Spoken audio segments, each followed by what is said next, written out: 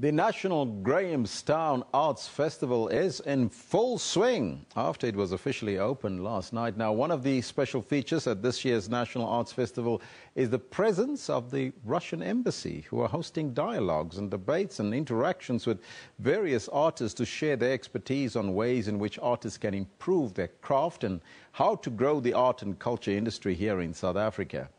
Our reporter Lerato Tipa is in Grahamstown, and we now cross over to her for more. Lerato, once again, a very good morning. Tell us what's the latest there and what we can expect. It seems like everybody's very happy coming to the Grahamstown Festival this year. Yes, Grahamstown has literally come alive. The small town in the Eastern Cape is literally now a buzz of activity.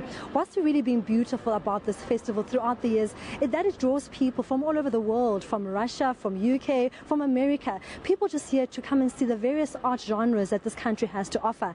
And joining us this morning is Alexander Khaliv, who's from Russian Embassy, to tell us exactly why they are here and some of the work they're going to share with the South Africans as well. Now, this is a National Arts Fest. I'm sure you're here for the first time. Can you just take us briefly as why the Russians felt the need to come to this specific festival and what the purpose of the visit is as well? Well, obviously, Russia and South Africa enjoy a very friendly relationship. We have a fantastic cooperation at the high political level, but the cultural dimension still lacks a bit. So we came here to further this, to bolster the cultural ties. This is very important because the culture is what brings people together, what brings nations together. And well, the National Arts Festival is the prime event of the year, obviously, so we wanted to showcase something of the Russian culture. We brought some movies with us. We are screening Soviet classics, and we are screening Russian contemporary motion picture production. We're also bringing people from the international Russia Today channel, English-speaking channel. You might know, like Paula Slaya, which was an SABC anchor, a South African-born citizen, and also some people from the Moscow HQ. They will be participating in the Think Fest panel discussions, talking about journalism, talking about what it means to be a reporter in our nowadays reality. So that should prove interesting. And we've also brought a photo exhibition by the ambassador of the Russian Federation to the Republic of South Africa from his personal archive. Some photos like showcasing some exotic, probably, scenes like Moscow in snow, but also something very dear to South Africans, like Cape Town, some experimental graphic photos, and an interesting exhibition on the Robben Island, which is a sort of tribute to those who fought apartheid at the time.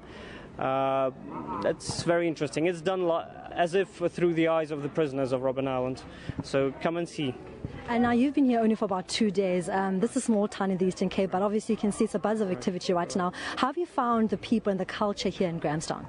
Oh, the town is really coming to life now. People are coming from all over the country, all over the world. The Rhodes University is the centerpiece of the town, obviously, and there is a creative vibe coming from students and young generation and young people. So this is a very positive feeling. I look forward to what this festival will bring us. And then lastly, Russia is obviously known for its huge cultural festivals. What do you think the partnership or the dialogue between South Africa and Russia is going to do to the arts and culture industry here in this country? I have a bit of a spoiler, although it was announced at some point. So Russia and South Africa are working on establishing cultural seasons, so to speak. Our ministries of cultures are hard at negotiations, at talks, working out the details. But what it means that we are bringing more Russian culture, more Russian artists to South Africa, and more South African artists, musicians, painters. They will be showcasing their creations in Russia soon. So it's obviously still work in progress, but we are looking forward. So we are bringing two countries together through the cultural dimension.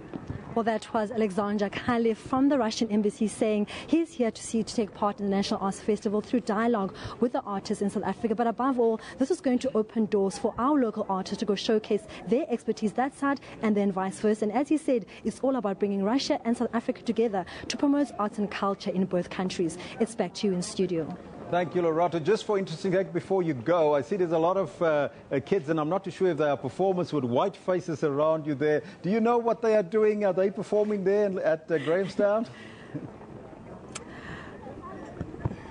No, they're not really performers per se, but they literally stand as statues. And then if you drop money inside their little container, they then change their movement and become something else. So they're the bit of entertainment just before you come into the monument. Just little kids who come from the rural areas or the location who are trying to make a little buck. So they come here, stand as statues, brace the cold. And once you drop money, they then do different moves.